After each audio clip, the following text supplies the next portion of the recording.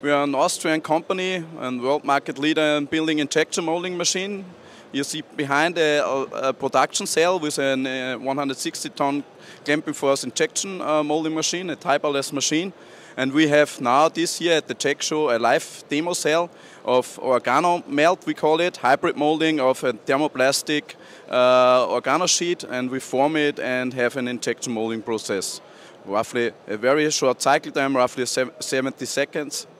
And we produce an inspection flap for aviation industry. Yeah, behind you will see an organomelt cell from ENGEL, and the process steps are: we have a magazine with the pre-cutted organo sheets. In this case we have a peak material. The organo sheets picked up by a robot, moves to an infrared oven, our own oven developed by ourselves, integrated in the controller of the cell, and then the sliding table of the oven moves in. Then the material is heated up to the melting point, and then the robot picks up the heated material again, moves it very fast to the mold, and then we have an injection molding machine with 160-ton clamping force, then mold close, and we have an injection molding process for the ribs.